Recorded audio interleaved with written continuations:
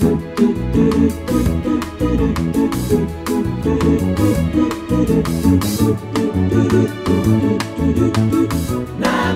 motherfuckers. Welcome to Namaste, Motherfuckers, the only podcast where the worlds of comedy, self-help and business collide. I'm your host, Cally Beaton, and today's episode is called Life Lessons from the Labour Party. Politics, said Ernest Benn, is the art of looking for trouble, finding it, whether it exists or not, diagnosing it incorrectly and applying the wrong remedies. That sounds about right. Or in the words of Jay Leno, politics is just show business for ugly people. Back when being kind wasn't a thing. My guest today joined the Labour Party the first day that he was legally allowed to, on his 15th birthday. A study in July 2013 found that more people in Britain believed in ghosts than supported the Labour Party. But we've moved on since then.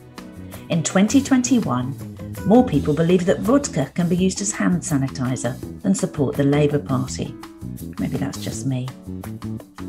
My guest went on to work for the party for many years and left the day Jeremy Corbyn became leader. In ancient Rome, it was considered a sign of leadership to be born with a crooked nose. Nowadays, it's considered a sign of leadership to have gone to Eton, father children left and right, well, mainly right, and have a zero tolerance policy towards soft furnishings from John Lewis. If you've just discovered this podcast episode in 2022 or beyond, that last reference will make no sense whatsoever. But thank you for supporting the podcast. What an amazing backdrop you've got. Oh, and it's not even virtual, Matt. I'm just a legend. That's what it is. So cool. Gold disc. That's my guest today, comedian, satirist, writer and presenter, Matt Forde. Among his many talents, Matt is the voice of Boris Johnson, Keir Starmer and Donald Trump on Spitting Image. He's not the voice of David Furnish, despite me telling him during our conversation, with so much conviction that he began to question it himself, that he is. I just haven't put anything on that wall yet. I'd love to claim that it was deliberate, but it's not. I like it. I like it to be a metaphor for our lives at the moment, a blank. Matt's career's going all right. You'll have seen him on Have I Got News For You, Mock the Week, 8 out of 10 Cats and Question Time, among many other appearances. And he's even been on the Royal Variety Show. He's a regular radio host and had his own political comedy show on Dave, Unspun, with Matt Forde. Matt also has a monthly residency, which is also released as a podcast, The Political Party, which regularly sells out Westminster's The Other Palace. Past guests have included Tony Blair, Alistair Campbell, Nigel Farage and George Galloway. Basically, he's a political showbiz genius. Matt and I talked about his time in the Labour Party, leadership, comedy, Jackie Weaver, the Blair years, single mums, doing impressions, Oasis, Billy Connolly and Bin Laden wanking. Yes, that is what I said. But I started by asking him about his book, Politically Homeless.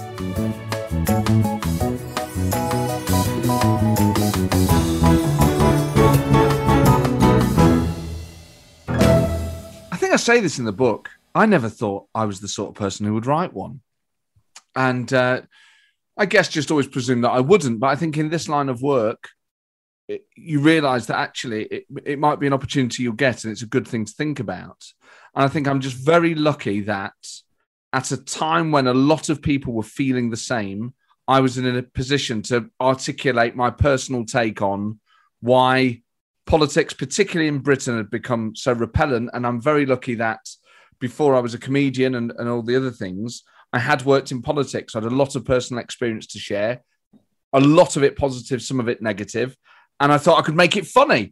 So I guess it was pure fate, really. I'm just very lucky that I'd lived my life in a particular order. And by the time the country had reached a point, I was able to write a book about how I think a lot of people felt. So just the honest answer is pure chance and luck, really. What came first, the country on its knees or lockdown and you thinking, oh, I'll write a book? I'm assuming you'd started it before lockdown. No, I wrote it during lockdown. You did? Well, that was sweet. We all said we were going to. You went and bloody well did it, you bastard. But I think it had kind of been in the air before then, and then it probably would have happened around a similar time. The great, I guess, one of the few positives of lockdown was that it meant that I could just really focus on it. Whereas I think if you were out gigging and stuff, finding the time would be quite difficult. So I just knuckled down and did it. I assume you had a deal for it. Not that this is a podcast about how to get a book published, but I assume you had a deal for it before you wrote it, right? It wasn't a speculative bit of writing. You got an advance and a pre-deal. Yes, that's correct. My agent handled all that. So, yes. The old businesswoman in me is like, what kind of deal did you get? No, I wasn't going to ask you for numbers. I was just thinking in terms of it wasn't a speculative bit of writing. You knew you were writing something that was going to be read, assuming anyone wanted to read it. Yes, I didn't write 60,000 words and then try and get it commissioned. No. I thought that was the more sensible. I think maybe it's different. I think depending on the sort of book, actually, and obviously I've written a book, so technically I guess I count as an author, but not in the same way that someone who writes a novel or whatever, where you've got, because I think comedy would be more like that, where you would consider yourself a storyteller, whether you'd got a deal or not, because that would be your kind of driving motivation. So it's different for people like that, I think, because then you probably do write it and then try and get it sold in the way that a comedian does the jokes and then tries to progress. So it was different for me. I think given the type of book, I guess it was always going to be that way around. And I guess you make a living out of comedy and politics insofar as all of your material pretty much, or certainly all the kind of main things you do, your podcast, the book, the stuff we know you for on telly, it's got politics at its heart. But I was really struck in the book by, and I guess this is what you do for your day job, but how you managed to mine the funny in some really bloody distressing stories. And it really did make me laugh out loud. The Bin Laden wank line, which I think if not, hi mum and dad, I know you'll be listening, but that's a classic. That made me snort out my toothpaste. There were a couple of absolute corkers in there, but you manage even in the really dark sort of parts of the book to be funny. So what is that like, sort of dancing on that kind of tightrope? Well, firstly, thank you very much, because it means a great deal coming from you, and that was the great challenge: is how do you write about something? How do you get that balance right between writing a book that, without sounding grand, has a point to make and just an experience to share that can enlighten people, without it being terribly dull and feeling like, and then this happened, and then I moved to this office, and this is what happened there, because I'm a comedian, so it's got to be funny. And I guess you're right. I've had a few years, because I do political comedy, I'm used to getting into a flow of, I guess in a way, it's different to stand-up. But I applied the same logic, which was, I need to have a laugh every so often. And obviously it has to be appropriate. And in a book, it's different. And I was very conscious, actually, of not wanting it to read like a stand-up routine. And it really doesn't read like a stand-up routine. I mean, it's definitely funny, but there's a hell of a lot of substance in there. I mean, you joke about, you've read this now, you can go off and be prime minister. Frankly, I think my tortoiseshell cat sitting over there could go off and be a better prime minister. But it really was hugely. And I did think, as I was reading it, I was like, bloody hell, do you do the corporate circuit and stuff? Do you do loads of stuff for kind of businesses and stuff, or not? Not in the same way that I think you do, with like sharing insights. I do and taking money. That's my main ethos. Well, yeah, I do corporates in the way that comedians do corporates, in that I do 20 minutes of stand-up or host awards and things.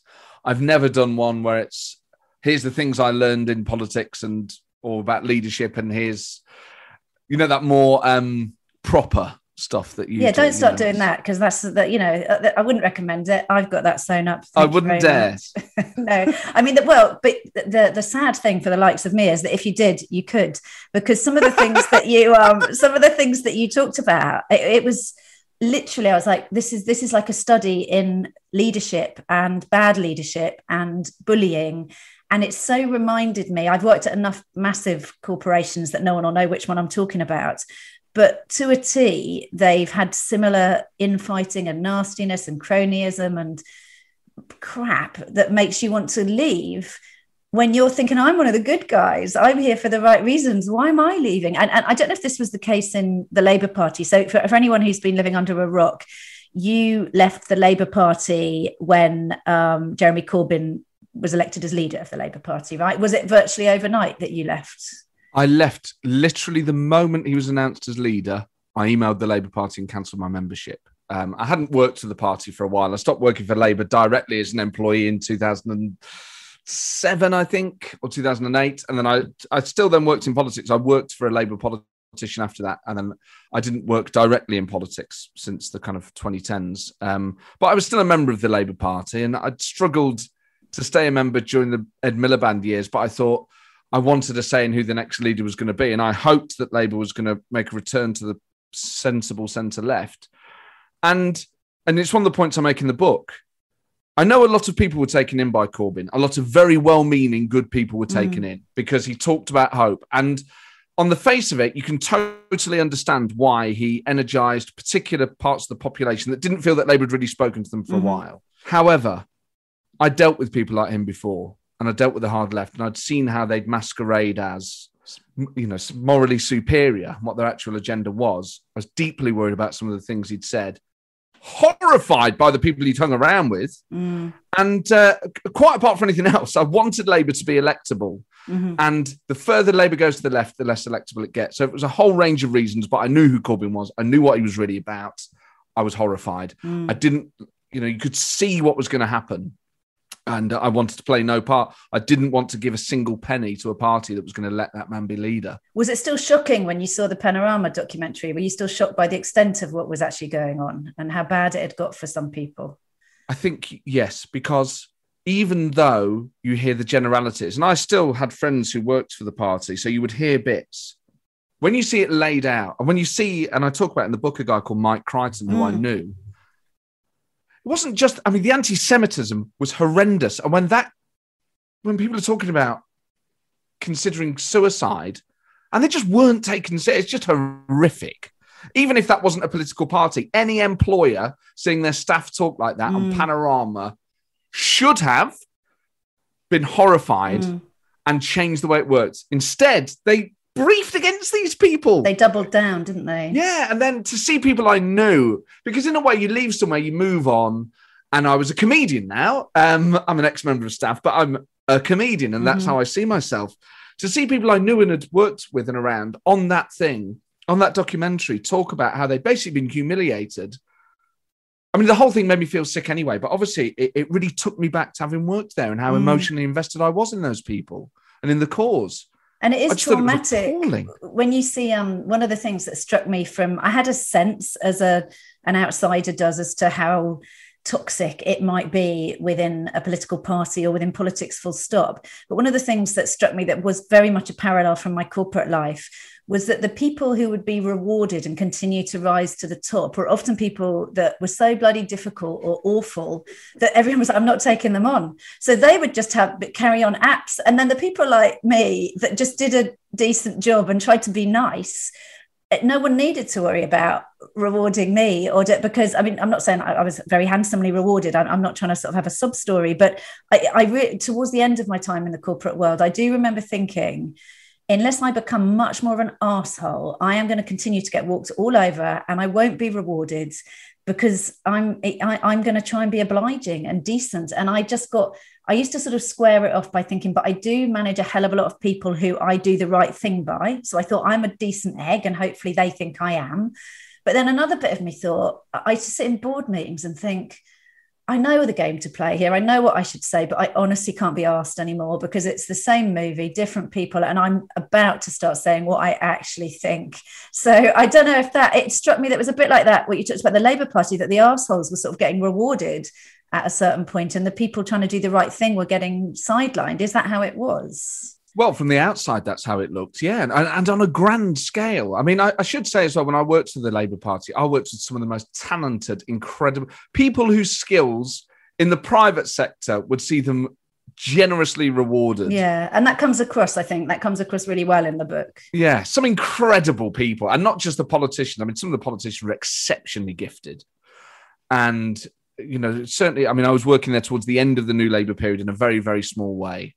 But whatever their faults, people like Tony Blair, Alistair Campbell, Peter Mandelson, Gordon Brown were hugely talented individuals. And to feel like you were playing a part in that was really, really special, even when it started to fall apart. But I guess like any organisation, the Labour Party is not immune even in the time that I worked there, to kind of promoting difficult people to get them out of the way. Yeah, there is, or not stopping them. It's the people who are willing to manage upwards, aren't they? So people who are absolute dickheads to people to their left and right and below them, but know what to say to keep having their path upwards. And it's a very kind of cynical but effective strategy. I mean, you're a self-confessed Blairite. You've had Blair on. You did a live stream with Blair on your podcast last month.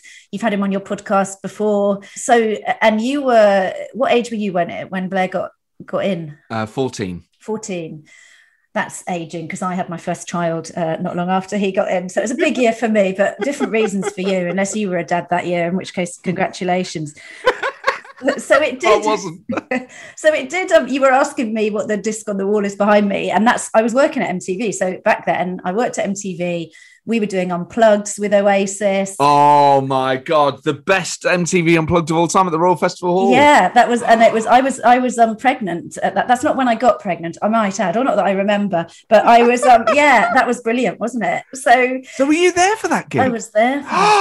Yeah. I mean, there were so many Oasis gigs I wish I was at. Nebworth and Main Road and MTV Unplugged. That was a very. I mean, I used to go to all the Unpluggeds back then, and all the kind of all the cool stuff. But yeah, that was that was one of those ones where you're like, yeah, one day my kids might be interested in that story. At the moment, they're like, Mum, you're just a dick.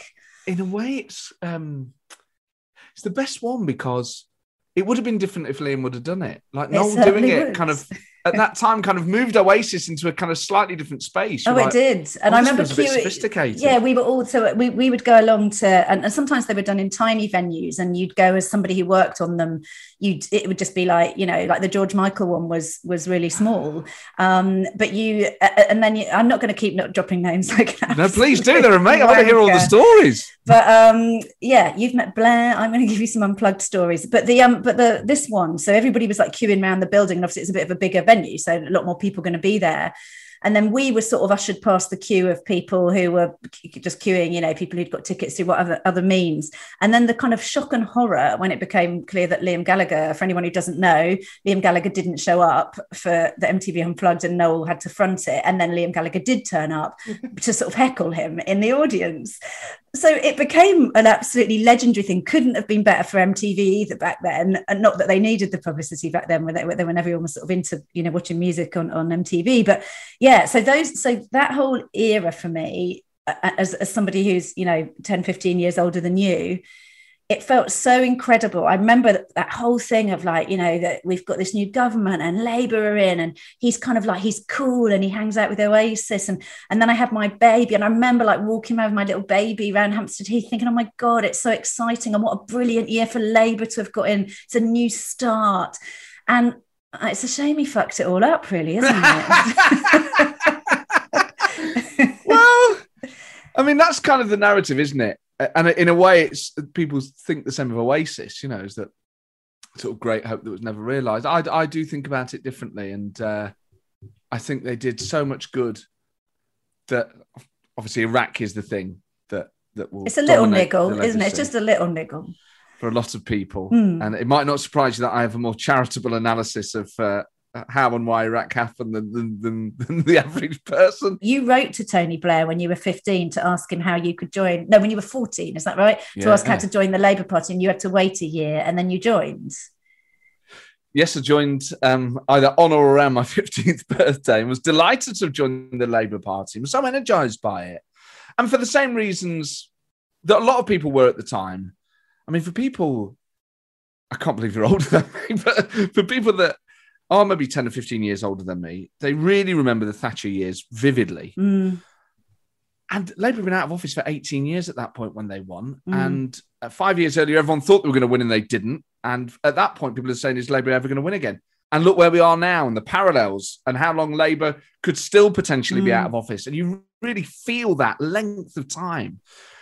So it just felt like a really hopeful, optimistic time. And I was just really taken with it, and it just gave me so much hope. And I think I'm really lucky that I had such an amazing mum, but I grew up in an area where by quite a young age I realised we were disadvantaged compared to relatives. So you grew up in Nottingham in a single parent family, but you did have contact with your dad, right? So you were brought up with your mum as the primary carer, but you did have a sort of dad as a role model as well. I did. Well, You're struggling with role around. model, aren't you? You're wincing. You're like, role model, really? Well, I get on really well with him. I mean, I've never not got on with him, but I remember the day I met him. So he wasn't around for like the formative years, and he didn't live in Nottingham. He lived away. So he didn't really have any influence on me growing up. I'm just very, very lucky that both my mum and my dad are really wonderful people, and they've both, over the course of my life, had a very positive impact on it. But really, my mum raised us absolutely on her own. So she did the heavy lifting during the time when the Tories were clamping down on single mums, right? So that must have been, and I have to say, even now, as I've been a single mum most of my kids' life. And even now, I remember that narrative, even though obviously I was not a mum at the time. I'm not that fucking old. But to pick on the ones who were left doing the heavy lifting and penalise them for still being there, it's absolutely beggars belief. How we ended up as a society judging the people, mothers on the whole, who were left raising the children is appalling. And there's still a lot of that out there. There's still a lot of snobbery towards single parents, particularly towards single mums. And as a kid, I absolutely picked up on it. Not necessarily from the politicians, but from neighbours, from relatives, from people that were around. It was more unusual then, wasn't it? Nowadays, you're kind of the odd one out if your parents haven't had some kind of split up. But in those, I know you're not that much younger than me, but it was still more unusual then to be from a single parent family than it is now. Yeah, and broken homes was, in the area that I grew up in, it wasn't that unusual. Oh, really? Your street in Nottingham, you were still, one of many. Inner city Nottingham, it wasn't that unusual. But particularly when I went to secondary school, you would hear people talk about broken homes, and you just think...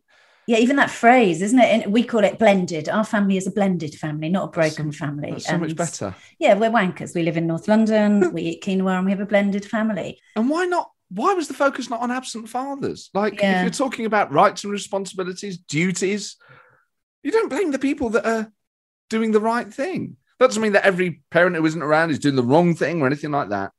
But it was very odd. Did you... So when sexist. Yeah, well, really sexist. And there is still a lot of crap around that, definitely. And also opinions about whether you're a working mum. People, and I used to think, well, I'm the only bread. Like, how do you think I'm? How do you think a full-time job? Eating? As in when you've got a job as well, people are like, why? You shouldn't be working all hours. It's like, well, I have to raise the kids. I have to put food on the table. You can't win, can you? Yeah, you can't win. You do work. Yeah, you work. You don't. But all the judgment of it. But so in terms of New Labour getting in. One of the things you say in your book is about them being tough on crime, that was a really big thing for you because you experienced not just one, but several burglaries as a kid. And still, I've been mugged a couple of times. It's awful.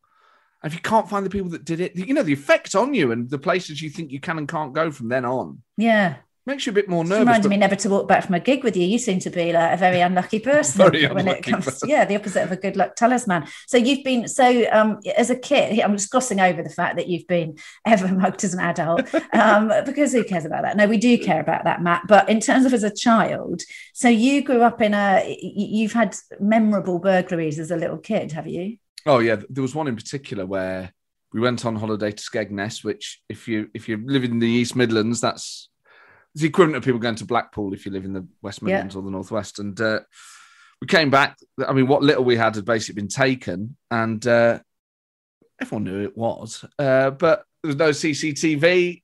You can't find, you can't prove it. It was just awful. There's something really...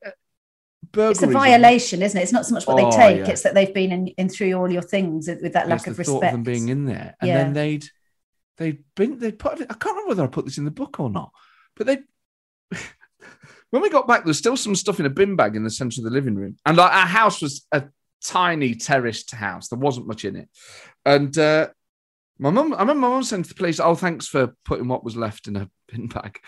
And said, "Oh no, we didn't do that. They did that. They were due to come back with it and get the rest." But just steadily, every day, just bag bits up, methodically, gone room by room. You're just like, that is cold. And the intrusion as a child, at night, not knowing. And this is before CCTV. That's we didn't terrifying. have double glazing. You just think, oh my God, that sense that someone can invade your property, it wasn't even our property. We rented it, but like your personal space, your sanctuary. That sense that actually you're never fully safe, I don't think has ever really completely left me. Really? And Yeah, did absolutely. that, and when you say you knew who it was, I'm not asking you to name them now, but when you say you knew, like you knew in terms of the community who it was, or were they people you actually literally knew or knew the kids of or whoever? Yeah, both. Yeah. So you actually knew them. You might have been going to school with like one of the kids from that family who did it. Yeah, or I mean, whatever.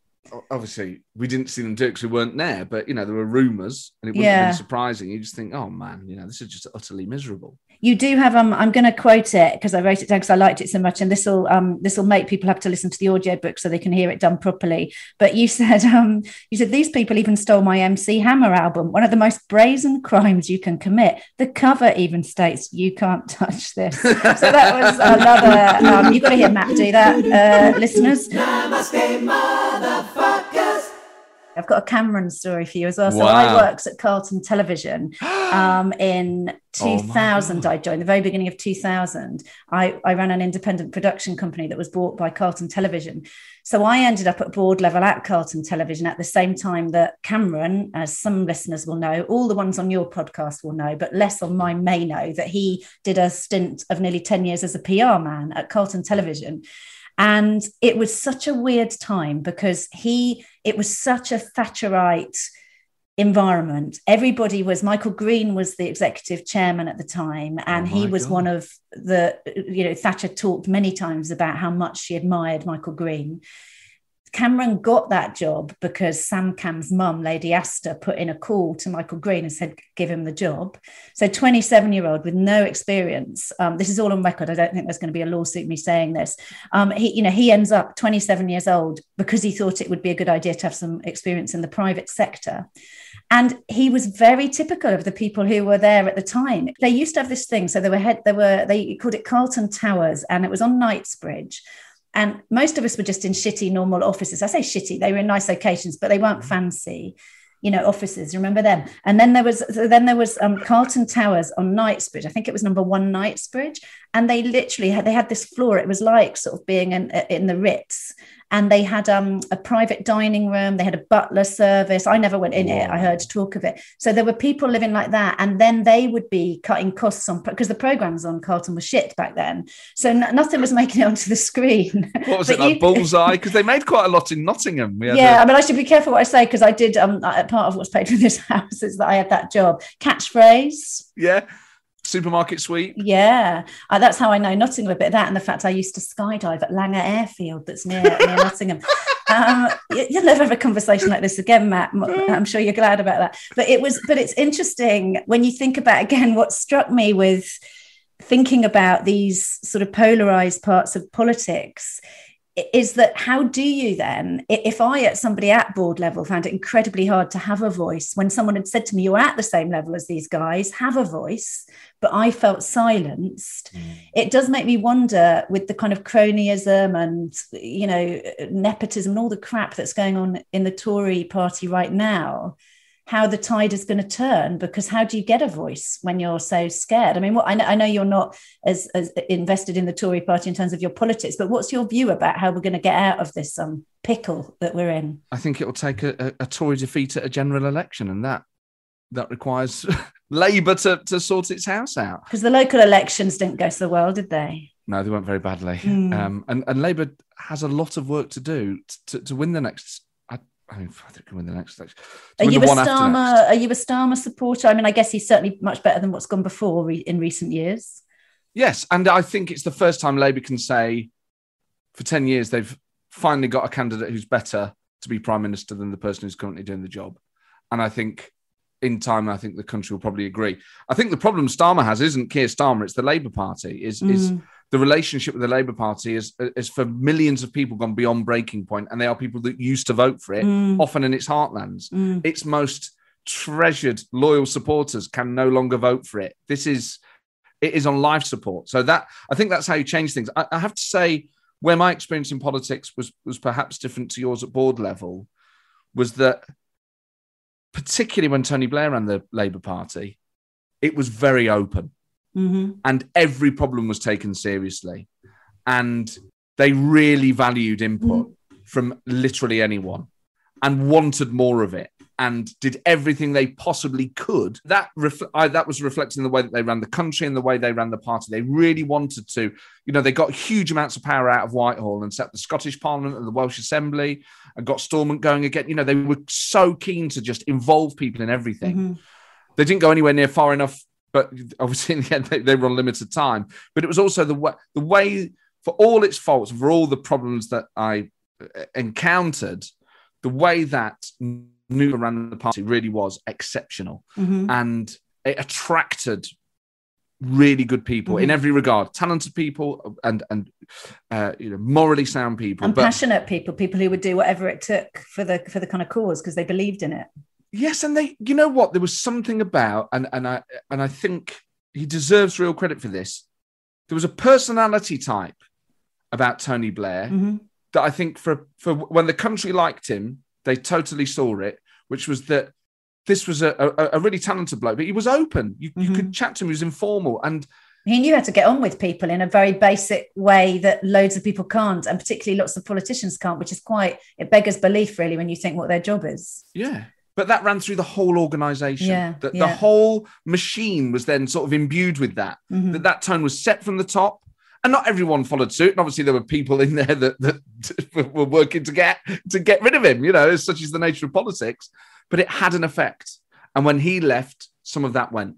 Mm-hmm. And I just think that's the huge difference that individuals can make. And what needs to happen, because we understand this conceptually and directionally and ideologically, we are in a pretty depressing kind of point in history. I was interested in your book thinking, how are you going to craft a kind of upbeat ending out of this? And it was your podcast. You talked about the political party and, starting that in 2013 and it being the way to have your voice and look at more nuanced politics. And anyone who hasn't listened to it, it's a really, really interesting, probably one of the more balanced sort of political conversations you'll hear at the moment. So as well as listening to the political party, what can people do at the moment that might help? So anyone listening to this, if they're thinking, yeah, I'm totally disenfranchised too, what do we do? The first thing you have to do, the first thing that everyone really can do is register to vote and make sure that you vote. Mm-hmm. And it doesn't mean you have to vote for a particular party. I spoiled my ballot in 2017 because I couldn't bring myself to vote Labour in a general election for the first time in my life. And I have voted in literally every election that I'm eligible to vote in. I've never missed a council by-election, a referendum, the lot. I love it. And I realise that makes me a bit of a freak. But you register to vote. And that does a number of things. Firstly, register. If you can't bring yourself to vote for a party, which isn't that, a lot of people are going to feel like that at the moment. Mm-hmm. Putting in a blank ballot paper is completely different to just not voting, because for yourself, you're making the effort to get off your backside, or at least go to the post box to say, I care about what happens to my area, and I care what happens to my country. And part of what makes a democracy function is in the hands of citizens. It is up to us. It is incumbent on all of us to play our part. It's not just enough to say sometimes, the politicians, because I guarantee you there'll be election results where people will have sat at home and gone, fuck, I wish I'd have voted. Because Brexit, I guarantee you, there will be tons of people that will have gone, fuck, why didn't I go out and vote? And had the result been the other way, there would have been a whole load of people on the other side that would have felt the same. And so the same after the Clinton defeat against Trump. I think the same thing, wasn't it? People like, if only I'd voted. Yeah. Can you imagine? Yeah. So you have to do that so that you've done your bit. Because actually en masse, and crucially, the more people vote, the more politicians have to come to your door. Now, in defence of politicians and political parties, they are trying to get around everyone with scarce resources. And inevitably, in an election campaign, you target those resources on the people that vote for you, because you need those people to come out and vote for you, and maybe then a bit of guesswork on who might. So your role as a citizen is to give that data to the local authority that says, this person votes. Political parties then get something after an election called a marked register. They don't know who you voted for, but they know that you're a voter. So they go, okay, this is someone whose door we need to get on the knocker of, or on the phone number. So you're giving them a steer as to what's actually going on and a temperature check rather than just a blank. Yeah, absolutely. Yeah. And just for your own personal satisfaction, be a person that votes. even if you put in a blank ballot paper. And you can, by the way, as I said in the book, you can spoil your ballot paper. You can draw a cock and balls on it. You can write swear words on it, all that type of thing. This is exactly what I've been telling my kids since they were tiny. I was like, knee-high to a grasshopper, kids, draw a cock and balls on your ballot paper. They're quite politicised, I think, that generation, because they were old enough. One of my kids was nearly 18 when the Brexit vote happened, and the other one was 3 and still is 3 years younger. But they both were so pissed off that they didn't get a chance to vote. Yeah. And it's actually, if one thing's come out of Brexit, is that I think a lot of kids that age will never ever not vote again, because they're so horrified. My kids are half Dutch. Their dad lives over here, not married to anyone English. It's ridiculous. You know, they're personally quite affected by it. I mean, they've got 2 passports, but I don't. Their dad doesn't. And I think it has probably too little too late. But that generation, I think, may not take voting for granted. No, and I think Brexit and then the pandemic will have huge implications for how for our political future. The other thing is, I think if you can stomach it and you care enough about one of them, join a political party and be a sensible voice. Could you not run for office, Matt? You seem like somebody who might be quite good if you decided to throw your hat in the ring. I'd be terrible. And one of the things about being in politics is there aren't enough people who realise how terrible they'd be at it. It's really hard. And I think I don't have the right mix of things that would make a good politician. And also, I think politics is, I get enough shit as it is on social media without inviting more. And I just think, I was on Politics Live this week, the week that we recorded this, and, you can make a perfectly reasonable point and you get absolutely monstered.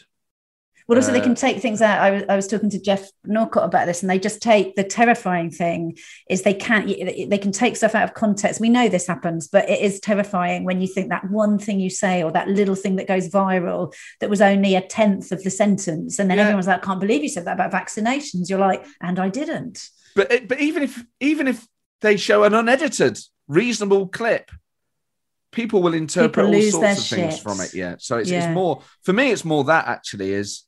My experience is more that no matter how reasonable you are, and no matter how in control you are of what you're saying, you're going to be vilified. You'll get vilified for it. So I just think that puts, if people look at that, particularly young people coming through now and go, why on earth would anyone sane go into politics if this is what it's like? I know, and that is particularly women. Yeah. You just be like, fuck this. Yeah. I'm not getting involved in that. I want to go and do something that doesn't involve me being a hate figure.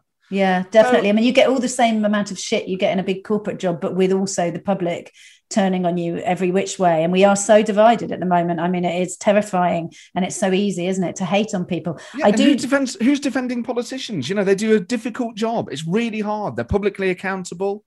Their failures are far more remembered than any of their successes. And most of them, the vast majority of people in the House of Commons and in Holyrood and in the Senate in Cardiff, and in councils up and down the country, just what are trying to make the world a better place. They disagree on what making it a better place is, but that is where the vast majority of them in mainstream politics are coming from.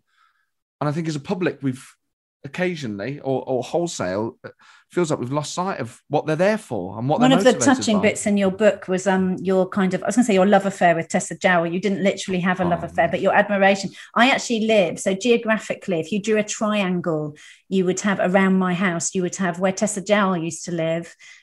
You'd have Ed Miliband and you'd have Keir Starmer. I live right in the middle of an equidistant triangle. The sort of Bermuda Triangle. Exactly. I used to go to aerobics with Tessa Jowell. But and it is lovely to hear. That's one of the other lovely things about your book was the sort of, that celebrate some of the characters in it, and to hear things like that about somebody like her, I thought was really, really important, especially if we're looking at female role models in politics. And she was one, and it's very sad she's not still here. But so as not to end on a bum note, I've got 3 questions that I always ask everybody. But just before I ask you those, I can't have interviewed you and not mentioned what you do as an impressionist. So I'm sure everybody knows that you do that. You've obviously you're known as you do Spitting Image.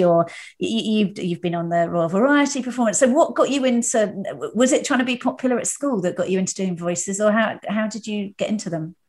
I got into them. I mean, I guess if you start doing comedy at school, then I guess there's an element of that. Because you were 16 when you did your first gig. Did my first gig at 16. Yeah. It was before that. I was obsessed with football and still am. And I think I realised... I'll talk to you about that. That's why we're talking about politics and comedy. I've got nothing on football.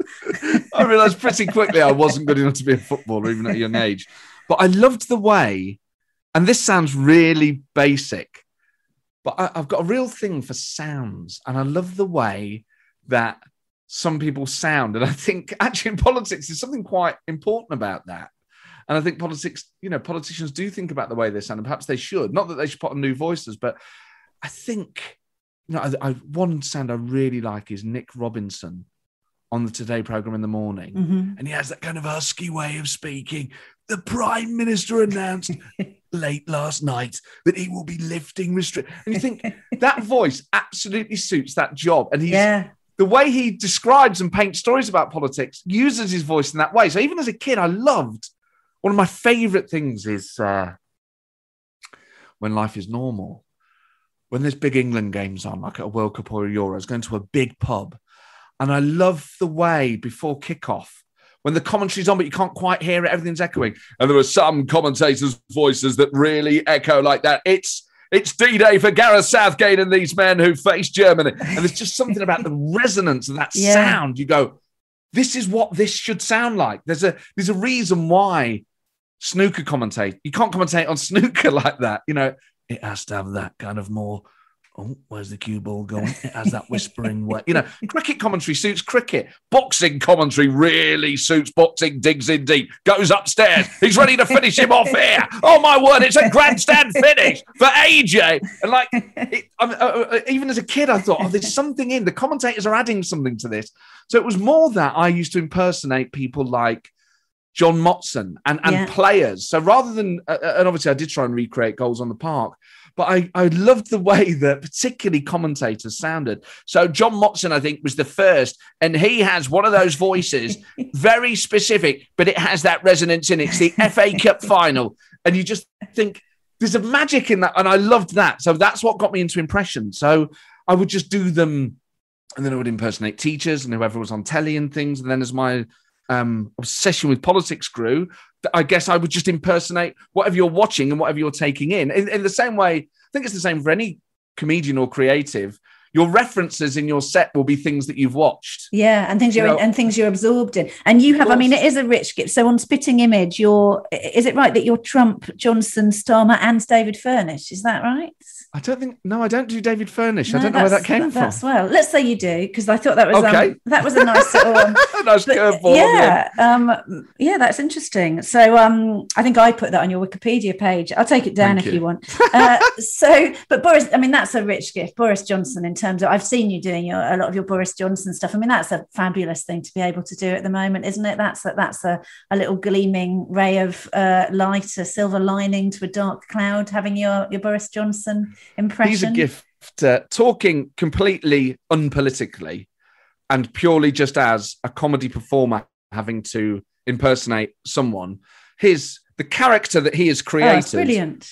Is a great basis to kind of take that character elsewhere. And of course, the voice is so distinctive. His mannerisms are so big, and all the kind of expansive, stupid noises that he makes. And then noises that I think with him and Trump, what's great is they're people that you can invent new noises for, that people would actually imagine they're noises that they would make. And you're then kind of just enjoying a silly voice. With Boris, there are so many, because obviously very well spoken.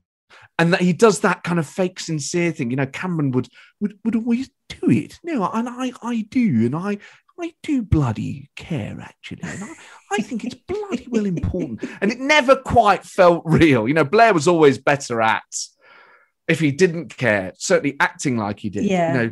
Very good, actually, Cally, at the big stuff.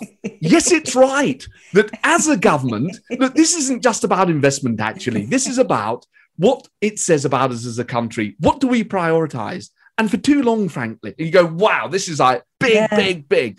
And, so in contrast, Boris, a lot of it is affected. And you'll do those things where he's kind of silly for a bit and then he realises, I need to kind of be serious. You go, oh, well, come on. And even when I do him now, I kind of look around as he does. I kind of physically sort of become him. He actually is quite comedic, isn't he? He is quite. I mean, if he was a comedian, he'd be a lot less dangerous. But he has got that. He does. He does have. I don't know how good he'd be, but he does have a capacity to make people laugh. He is charismatic, if very, very fucking dangerous for the country. Well, come on, he often starts kind of offended by the come on, Cally Beaton of the Namaste. I dare not repeat the second word, such as it is offence that it may cause to the snowflake generation, or indeed the people who consume this podcast. He'll do that in slow, right down, I'll be and putting really that out so enjoy people think I've had him on. I'm gonna quadruple my numbers overnight. It's no, it is a real. It's also a real joy. I'm a real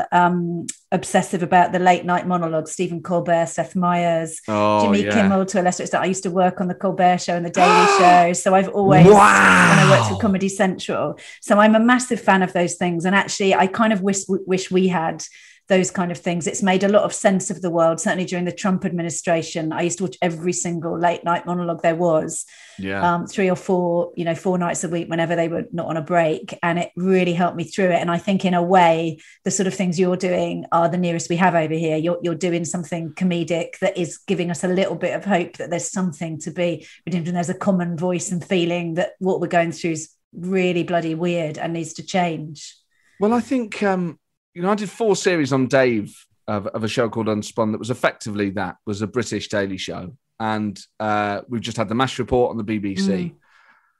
There is no good reason why those shows shouldn't have continued, and why Colbert and Trevor Noah and Jon Stewart and what those people do can't work here.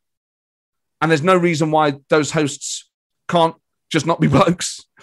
There's no reason why those things can't work here at all.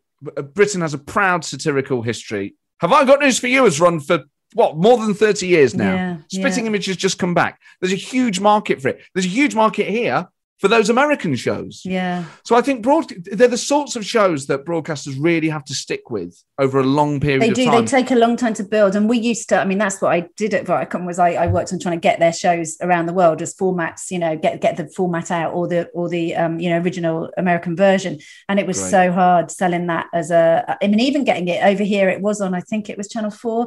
They used to license the Daily Show from us. And even they didn't even take the US version, which had incredible names on. So had John Oliver as a correspondent back then. It was an incredibly well-made show, and they just said there wasn't an appetite for it. So I do personally have a real passion for whatever we do in the comedic world that has any of that in it. I don't think there is enough of it, and coming very much from an American comedic and television culture as I do from my career, I really value it over here. Namaste, motherfuckers.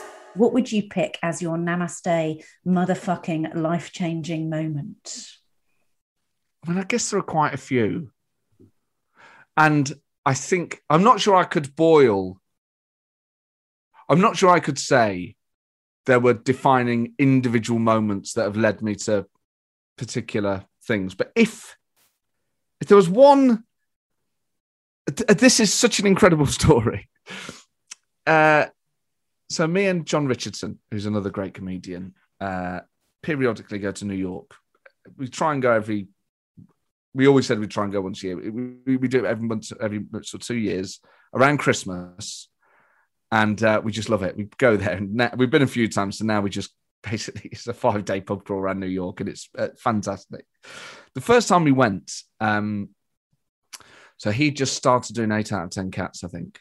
So he was getting a bit of profile in the UK. And we're over there on the piss. And I was a comedian as well. And I was writing for him on these shows. And so, he was doing very well and I was doing okay. We're, 2 young lads, happy with life. And we used to play a game called, and people would have played versions of this, the lookalike game. So if we were on the train, you'd go, oh, bloke over there looks like a tall Les Dennis. That bloke over there looks like, a short Tony Blair, or she looks like, an old Margaret Thatcher, or whatever it was. And you go, oh, yeah, that's quite good.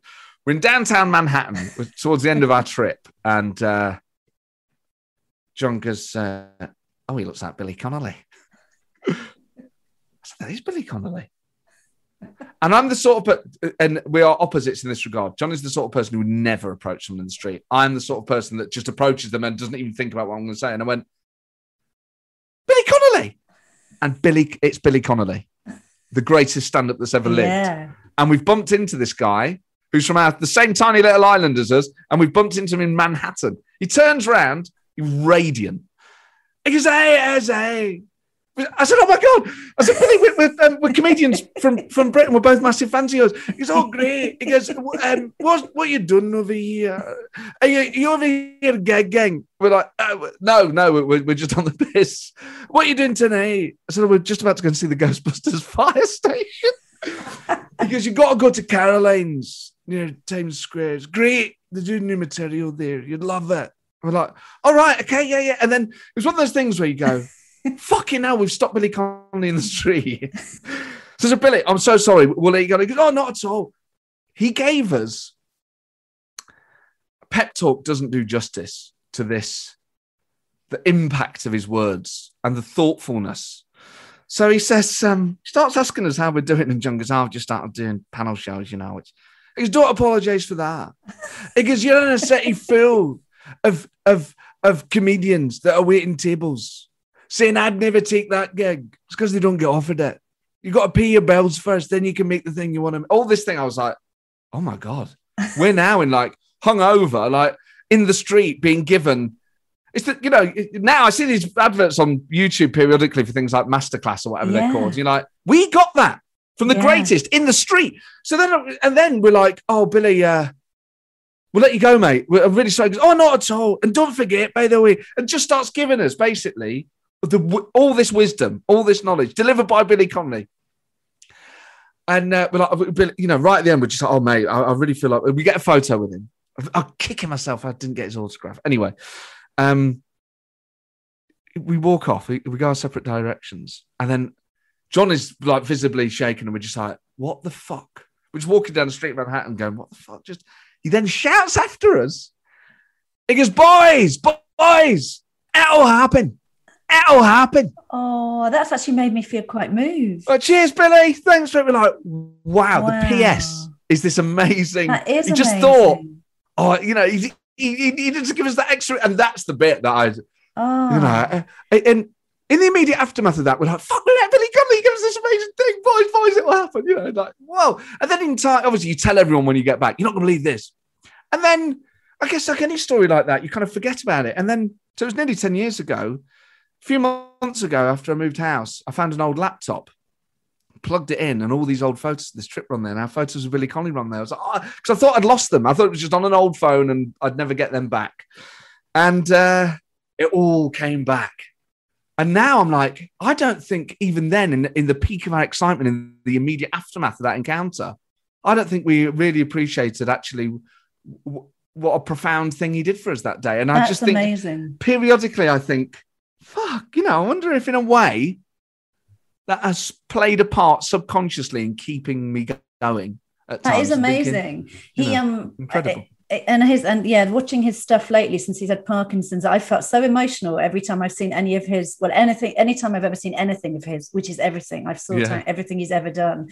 I find it so devastating what's happening with him, and I can't bear to think, people say I can't bear to think David Attenborough will ever die. I can't bear to think Billy Connolly will ever die. He's the one who said a comedian is not a person on stage saying funny things, it's a funny person on stage saying things. And isn't that just sum it up?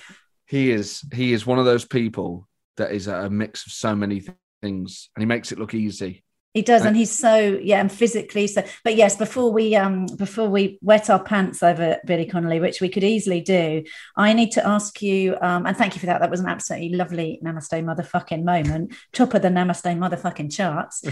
What's your favourite joke? They're all my top 100 jokes. I think would all be Tim Vine jokes. And the one that I remember more than any other is all tennis players are witches. Look at Goran. Even he's a witch.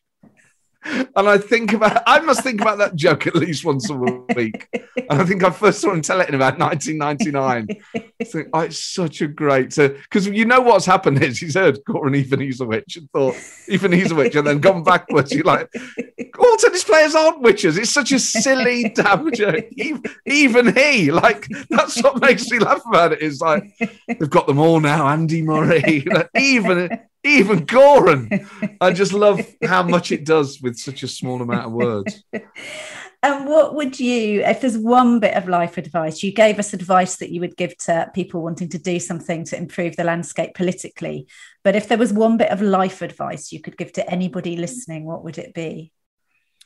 Celebrate the victories, however small, because you'll always regret it if you didn't. You'll always think, oh, we should have gone for a pint then, or had a glass of champagne or something. Whatever it is, it doesn't have to be career, it can be personal, it can be anything. Because so much of life is work and bills and stress and fear, that when something good does happen, I think sometimes people don't quite process it. And it doesn't have to be something massive, but enjoy it at that point, because the further you get away from it, you go, well, I can't celebrate it now. So don't be immodest in celebrating whatever it is, however you define a victory. I think at that point you should treat yourself, whether it's to a beer or to, a pack of stickers or whatever it is you collect. I'm going to have a pint of cider because my son has unloaded the dishwasher. So that's that's what I'm going to do. And I should say we're recording this at 8 a.m.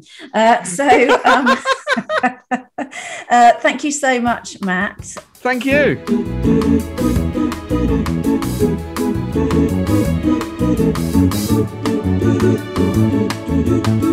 Namaste, motherfucker. That was the mega talented and lovely human Matt Forde. Every episode, I pick a thing inspired by my guest that I am going to try. This week, I'm going to do something Matt says in his book everyone should do at least once in their lives, and that's go to the public gallery in the House of Commons. We'll put a link in the show notes, but the galleries are apparently open to the public from Monday to Thursday, and it's free. You just rock up, although apparently you should be prepared to queue. And if you want to go to Prime Minister's questions, you do need a ticket. So look at me looking like know what I'm talking about. Namaste, Motherfuckers was written and presented by me, Cally Beaton, and was produced by Mike Hansen and Karu Shadami for Pod People Productions. Music by Jake Yap. If you've liked today's show, please subscribe now on your favourite podcast app, and also rate and review the show, not because I'm needy and crave external affirmation, but because it helps other people find the show. So that's the show for this week. Thanks to Matt for joining me. You can find links to his website, social media, and all his other good stuff in the show notes. We'll be back in your feed next Monday when I'll be talking to comedy producer, presenter, and writer of shows including The Hitchhiker's Guide to the Galaxy, Blackadder, and QI, John Lloyd. I'd carried this around for 40 years. Every time I thought of school, I was full of fear and anger. And it was all gone. So that was amazing. I'm Cally Beaton. Until next time, motherfuckers.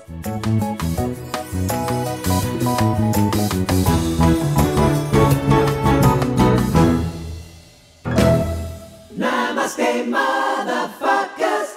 Pod people.